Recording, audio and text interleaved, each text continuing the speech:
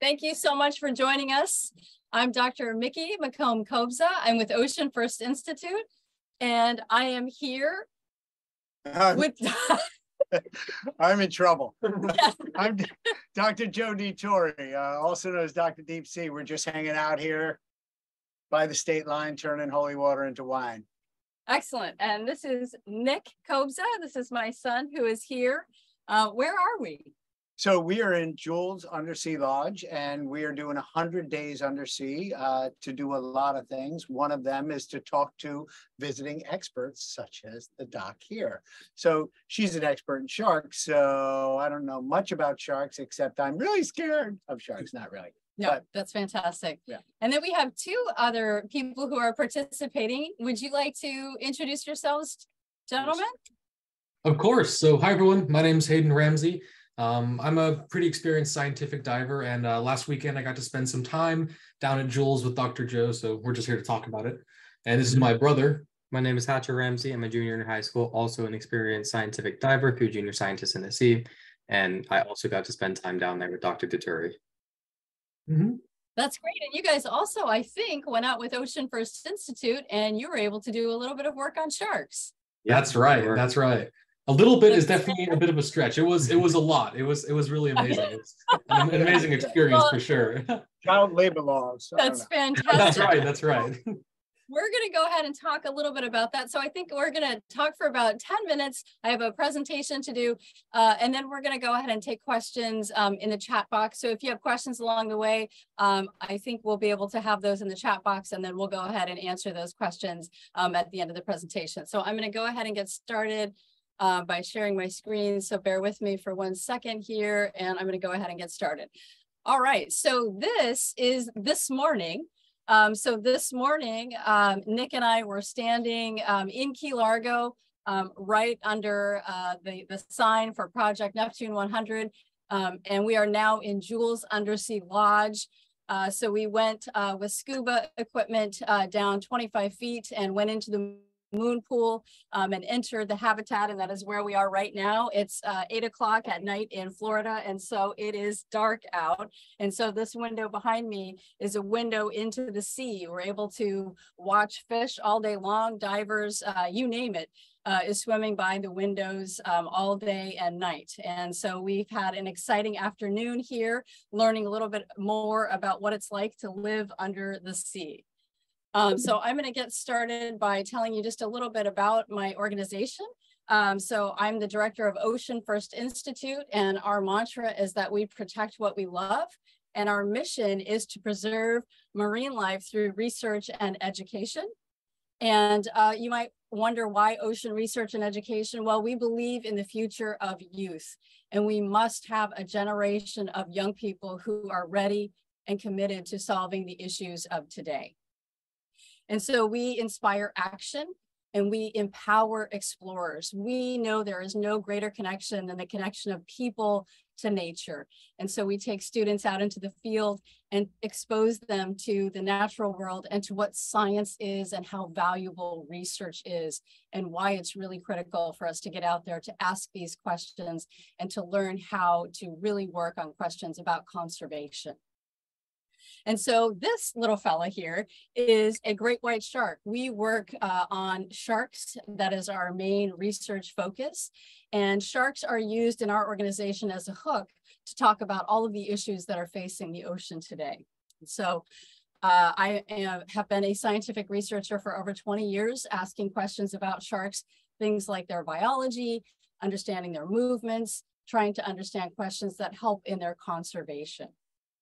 And so when we talk about sharks, it's really important to understand one thing, and that is that our universe is thought to be over just under 14 billion years old, and our planet Earth 4.6 billion years old. And because we have water on our planet, we have life. And life arose and got big and interesting around 440 million years ago. And that's when we saw the rise of these bizarre sharks like Heliocoprion and Stethiocanthus. These are sharks that have whorl-like teeth, and we have ones that have what looks like ironing boards on their backs. And remember, this is way before the time of the dinosaurs. Sharks are older than trees. So we think of dinosaurs, you know, as being ancient species. So sharks are closely related to animals called skates and rays. They collectively have cartilaginous skeletons, and they are known as the elasmobranchs. And because they've been on our planet so long, they have moved into nearly every aquatic habitat on the planet. So we see sharks in the brightly lit coral reef. We see beautiful rays like this in the muddy waters of the Amazon. We see sharks like the Greenland shark that has a lifespan of over 400 years living under ice in the polar regions. And then we see sharks like this frilled shark that lives in the deep, dark ocean where no sunlight can even penetrate. And so when we study sharks, it's important to understand there are over 500 different species swimming in the ocean today, including ones like the whale shark, which is the biggest shark in the ocean. And you can see it swimming here. These are beautiful filter feeding sharks with polka dot markings. They're absolutely beautiful. They're the biggest sharks swimming in the ocean today, growing upwards of over 50 feet. And you can see there, the smallest is the dwarf lantern shark. So this is a shark that can fit into the palm of your hand. And these are sharks that glow in the dark. So the velvet belly lantern shark literally glows. And then we have bizarre sharks like this, the hammerhead sharks. Hammerhead sharks are the most recently evolved sharks in the ocean, and their heads are really their mystery. And so going ahead, talking a little bit more about hammerheads, again, the most recent shark to appear on our planet and have that amazing head shape. And it really is a mystery. We don't know much about it. But what we do know is that hammerhead sharks are critically endangered species, as are many sharks. And that's why we spend a lot of our time trying to find ways to conserve sharks, to preserve them, and try to give them a chance. And so one of the things I'm going to talk tonight about is white sharks. These are great white sharks. This is one in Guadalupe, Mexico, and it's giving us this behavior that we really don't understand. And I think this is so important because it shows that one of the most iconic sharks, we still don't know a lot about it. And so one of the things that I do in my research is I do what I call baited remote underwater video cameras. So we drop cameras with bait to attract the sharks. And from those videos, we can learn the sex of the shark, the species of shark. This happens to be a great white shark investigating our camera off of Nantucket a few years ago. And so we have hundreds of these videos with sharks, allowing us to understand which one is which by their markings, their length, and ultimately we're trying to figure out the abundance of these animals. And so you can see here they all have different markings. We get really great shots trying to understand more about them.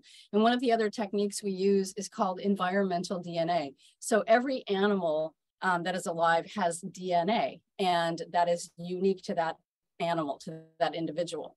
And so we can collect water samples where we drop our cameras, and we can then take that water, filter it, and we can actually find the DNA from animals in the area, including great white sharks. And that's one of the tools that we use to look at the abundance and the presence of these animals. And so we filter the water, you can see the filter there. And then again, we're just looking at the sequence of a particular animal like the great white shark in our study, trying to really confirm the presence of these animals just with water, which is really incredible. And then we have this year really started a great partnership with Marine Lab, and we started a shark research program down in the Florida Keys. And we've got 2 employees here with us tonight, which have been instrumental in helping us, taking students out into the field. We had our 2 students come with us in the field just a couple of weeks ago. Here they are baiting hooks, throwing out hooks here locally in the Florida Keys near Key Largo. And our goal was to catch sharks for an ongoing study that we're doing. We're looking at the health of nurse sharks and bonnethead sharks. And so here we are out fishing, and lo and behold, not long after that, we hooked a bonnethead shark, which is part of the hammerhead shark family. So you can see here, we've got the shark in a net, the boys are taking it in. and they're going to put it down on the deck. They're going to put a little pipe in the mouth of the shark, which has flowing water. And then we're going to go ahead and draw blood. So the shark is on its back. And one of our researchers is gently taking a blood sample from the shark. And the reason for that is to help us understand the health status of these animals. We can look at hormones, we can look at health, we can look at everything through blood. So the blood is being drawn here. And then we're able to put that into a vial, and we'll take that to where we're going to have different studies to look at things like pharmaceuticals, all kinds of different things. So we're really excited about that, and we're looking forward to seeing the results of the health panels on these sharks. And then we also collect other data, and this is really great. You can see here, this is one of our employees holding one of the bonnethead sharks, which is fantastic. And after we do all of these things, we look at measurements, then we're able to release these animals back into the wild where they're healthy. And, you know, we've really learned a lot from them without harming them. So it's really exciting for us to be able to do these studies. This is a nurse shark. Nurse sharks are benthic sharks. They lay on the bottom most of the time. And they're a really great study species because we can reliably get them. And they are part of, you know, the ecosystem here. And we're really excited to learn more about the health of nurse sharks here. And so this is our team. You might be wondering, okay, well, how do I get involved here? Well, there's a lot of things you can do. You can volunteer with us if you have the time. We have a location in Boulder, Colorado, and we also have a location here in Key Largo. You can also donate to us if you want to, which is wonderful. And we're also holding a shark field course. We have 2 courses in June. So if you'd like to come learn how to wrangle sharks and do a little bit of research with us, contact us and you can find out more. And you can also visit our website to learn a little bit more about our organization. But we're really excited to be working down here in the Florida Keys with Marine Lab. But it's interesting, like a lot of the stuff you touched on is stuff that we have been preaching this entire time. So the good thing is we have a co-commit meshes. That's terrific.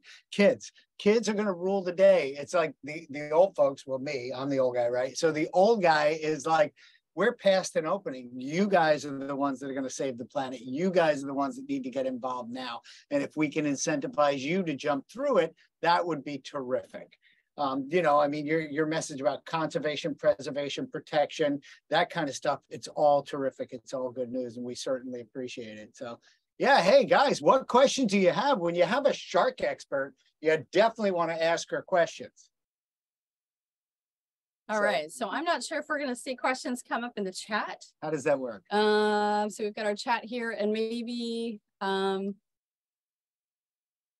we'll see if we can take questions in the chat. I don't see any yet. Maybe Fane, if you can type in any questions that might be coming through, that would be great. Oh, here we go. You know, yeah, I can't see that. Oh, hang on a minute. It says, okay, when did you start studying sharks? Okay, so really I started when I was about 7 years old. I saw the movie Jaws, and I was terrified of sharks. Thank you very much. And ended up reading about sharks. My parents had an animal encyclopedia and I devoured it. And so since that time, I've been really interested in sharks. I fell in love with them and I've been hooked for life. So, and ended up getting a PhD and a postdoc and started a nonprofit organization dedicated to ocean conservation. So it's really been kind of a lifetime journey for me. So I think I was 8 years old. I saw the movie Jaws in the movie theater, yep, in a drive-through in the back of a Valore station wagon. Oh. And the station wagon floor was blue. And I remember being so petrified of it. I didn't want my hand to go down in the little hole in the bar. But now it's like, oh, there's a shark. So cool. Look at how blessed we are. Right. So it's amazing how your life changes as you grow older. Yeah. From fear to fascination. Fear to fascination. Okay. There's more here. Okay. What is your thoughts on the increasing number of orca shark encounters? What do you think is the cause for this? That's an interesting question because I was just in South Africa in November. And we were tagging a great white shark because great white sharks are being displaced and they're abandoning sites that they typically have been in east of Cape Town. because of the presence of orca. So orca are killing white sharks for their livers, and we're trying to understand why that is and where those white sharks are going. So we were able to put on a pop-off satellite tag on a great white shark in South Africa, and we'll be figuring out where those animals are moving in response to that. Think about the intelligence involved in that. Hey, I know that you have something that I want, like a liver inside you. Like, yeah, you know, wow, it's an interesting combination. It definitely is. What happens to the ecosystem when sharks are lost from a reef? So that is another interesting question. So many times I'll talk about sharks and I'll talk about how we have wolves in Yellowstone National Park. They are a top predator in that system, and the removal of those animals from that system caused changes even in the rivers and the river flow. And that was because vegetation changed because of the reduction of elk, which weren't able to graze onto the plants. And so it changed the system. So sharks are the wolves of the sea. And so when we remove sharks in great numbers, we're taking out an important part of the ecosystem that really is the part of the balance. And so we need a healthy ocean with sharks in it. It's critical. Okay, next is from Michael O'Toole. Hello. Question for Nick. So what is it like being in the habitat, and was it difficult to get down there? The habitat. Here. We're in a habitat. He's like, what habitat? I was sleeping. I don't know. Oh, it's pretty nice down here. It was pretty easy to get down here. What was it like? Did you have to scuba dive? Yeah, we had to scuba dive up into the moon pool. But once we got in there, it was great. It was easy. And then did you go on an excursion out of here a little while ago with a big mask on? Yep. And were you able to talk to somebody? Yeah, it was a full face mask with comms built in it. I was able to use that to talk with the people inside the habitat. Yeah, so you were able to look into the window and you were able to talk to Dr. Joe. Yeah. Yeah. So we did that live comms link. I put the transducer here, able to talk through. We were able to talk really well. I don't think your comms were actually working, right? No. One of the other questions that just came up was, what did you learn about pharmaceuticals in the sea? Oh, well, we don't know yet. We're just doing a pilot study, and we'll be finding out through some of the work that we've, some of the blood that we've already submitted. We'll find that out. So stay tuned, and we'll let you know what we find out. We're really excited to learn more, for sure. So we're scientists and we speak from data, right? So that is the great answer from a scientist that speaks from data. From an ecology standpoint, the solution to pollution is not dilution, right? Don't throw your drugs in the ocean. Don't, right? It's gonna make everything bad. And I mean, I'm not trying to be a conspiracy theorist or be upset about it, but by God, you just can't throw your drugs down a toilet. They're gonna make their way to the ocean. You've seen Finding Nemo, all drains go to the ocean, right? Come on, figure it out. Oh, so Gary Staub asks, what can sharks tell us about the environment? And so really sharks are the wolves of the sea. They are the canaries in the coal mine. If you have apex predators like sharks, which are many times keystone species, meaning they have a disproportionate impact on all species in an ecosystem, we have to have sharks in the water. And that's why it's so critical. Right now, a third or more of sharks are threatened with extinction. So we can do better.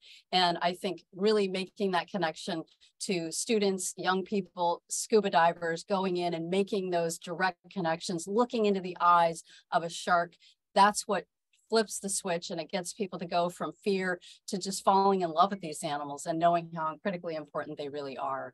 Fear to fascination. I actually love that, and I'm going to steal that, by the way.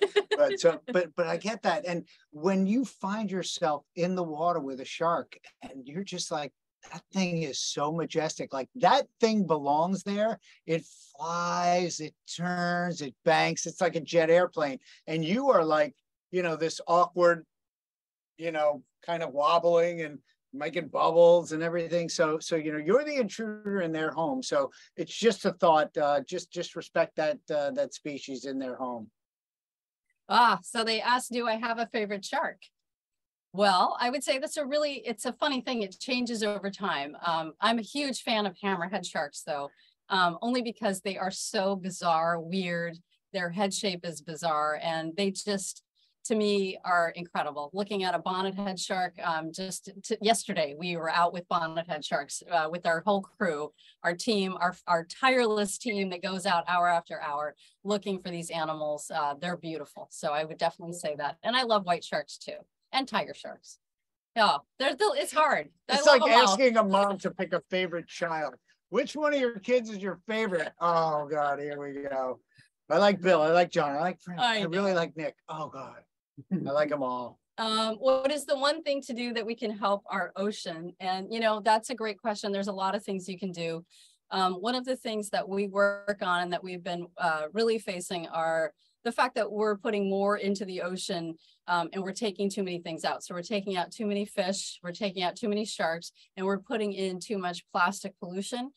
That's one of the other issues that we're working on. And so if there's anything I can say is think about what you buy, think about what you consume, think about what you eat. If you eat seafood responsibly, know where you get your food.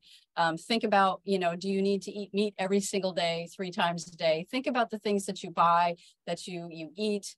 It really does matter. Every single one of us can make a difference. And I know it may not seem like it sometimes, but we absolutely can. The things that we buy, the things we use, it's critically important because that drives businesses. And that's what really can drive change, immediate change. So definitely a great question. I appreciate that one. Keep in mind that one person doesn't have to do everything, but if everybody does something, we will move the needle. And that's the point, is to move the needle. Absolutely. Absolutely. A couple more here. Here's another one. Tell me about the diversity and wonder of shark eyes and how are they used to determine the view of the world? That cool? Was that a cool? Oh man, that was so. I learned a lot today. I'm learning about the focal point, the ability for a shark to focus, and oh boy. So sharks' eyes are truly amazing because they are as advanced as our eyes, and they have mobile pupils, meaning they can control the amount of light going into the eye. And so sharks' eyes really are magnificent. And again, when you look into a shark's eye, when you're diving, you really are looking back in time as to all of the things that have, that shark has experienced to be there that day at that moment, all of those adaptations in the environment that have shaped that animal at that moment. And it's truly an honor to be able to swim with sharks and to look into their eyes and to just imagine that incredible evolutionary history. And you said that some of them develop into keyholes, some of them develop into slits, some develop in whoa. Yeah. No. That's some pretty cool stuff. Because we think shark, oh yeah, shark, everybody yells and they go out. But when you take the time to look into a creature's eyes, how about the slanted retina? Yeah, so some stingrays have what are called ramped retinas. And so that's the back of the eye. They have different focal points, and that allows rays that are sitting on the seafloor to be able to focus on multiple points in the distance. And again, that is very helpful to them as they're looking out into the sand to be able to focus on multiple points. And so these are all adaptations that allow these animals to function effectively in their own environments, which is really amazing. And that's why there's endless questions to ask about sharks, skates, and rays, because they're so diverse. Some lay eggs, some give birth to live young. Again, just sharks amazing. That lay eggs. Wait, what? I literally took a double take when she told me. I said, wait, hold on a second. Sharks don't lay eggs. Oh yeah, no, actually they do. They do. Excellent. Well, do we have any more questions? I think we're good. Did we miss anybody? I don't think so. Let's see. Yeah, I have so many questions. So Dr. McComb? Yes. Sorry, I didn't want to interrupt. Sorry. There's a Q&A tab as well as the chat, and there's a few questions in the Q&A tab. Oh, fantastic. Yeah. It would be fabulous if you could read those to us. Yeah, maybe you can. Oh, sure. The first one. I'm trying to get closer to this thing to read, and I'm going, I can't read it. It's just small. I'm so old. Thank you. You need glasses and another pair of glasses and another. Yeah. Well, exactly. I'm old. I'm old. All right. So the first question comes from Beverly Reeves, and she asked, "Is shark finning declining?" That's a great question, and the answer is not really. we've had a lot of campaigns that have tried to reduce shark finning, which is the act of cutting off the fins of a shark, and the fins are sold for shark fin soup, and they fetch a really good price. And so because of that, there is an illegal wildlife trade market for that, and it fetches billions of dollars. And so because of that, it is similar to, you know, the African ivory trade in wildlife. And so it's something that is fought very hard against, but really the only way to stop that is to stop the buying. And so when people stop buying, then, and there's no more demand, then it will stop. But as people continue to purchase those products and buy soup in the, you know, emerging middle class of Asia, where that demand is high, that's where we see that. So unfortunately, no. So I traveled to Asia and I did in fact see a can of shark fin soup, and I was like, oh, what the, you know, so you think to yourself, wow, it's actually still on the shelf. The good news is that particular can and every can that was in there was looking really old and lots of dust on them. So that's good news. At least it's moving in the right direction possibly, but don't give up, because you still got to outlaw it. You still got to stay away from it. You still got to be an advocate for it. So. Yeah. It's just the most horrible thing. It's the most horrifying thing. Yeah, but the good thing is there's a lot of educational campaigns, and really to reduce the demand is the answer to that. So thank you for the question. All right, and the next one is from Monica Goselin, I think. Have you had the chance to do any necropsies on the local species to see diet composition? Necrosis. Yeah, no, I have not. I think that would be an interesting question, though, to look at stomach contents. I know for sea turtles and filter feeding sharks, we do know that plastic is part of the diet, and that can, you know, impact the ability of these animals to feed successfully. So I would put money on that. Probably that is, you know, an issue, but it's not something that we've looked into. So I don't know, but it's a great question to ask. You can see plastic in the blood, right? Though you can do plastic. We have an FTIR machine, so that is something that we'll be looking into in the future. It's just nothing that we've collected yet. Got it. All right, and the last question that I see in that, don't know microplastics are a big deal, so that's right. We're working on all here. Thank you. Yeah. And the last question that I see in the Q&A section is, what kind of decompression process will you have to go through when you leave the habitat? Yeah, I'm gonna let Dr. Joe answer that. Oh, you mean for you or for me? Well, for me. So for them, it should be pretty benign. They'll stay down less than or exactly 24 hours. They should be able to ascend to the surface. I would ascend very slowly. That's the advice that I give everybody. Now, mine is a little bit, a little bit crazy. So I'm using a 3585 M value, if you know what M values are. So I'm using that conservation. And when I do that and I do the math, they're all third order partial differential equations, 16 compartments. So there's a lot of math involved. The bottom line is I'm going to decompress the way that I've calculated it, which is about an hour in the habitat on pure O2 and an hour swimming around at a more shallow depth on pure O2.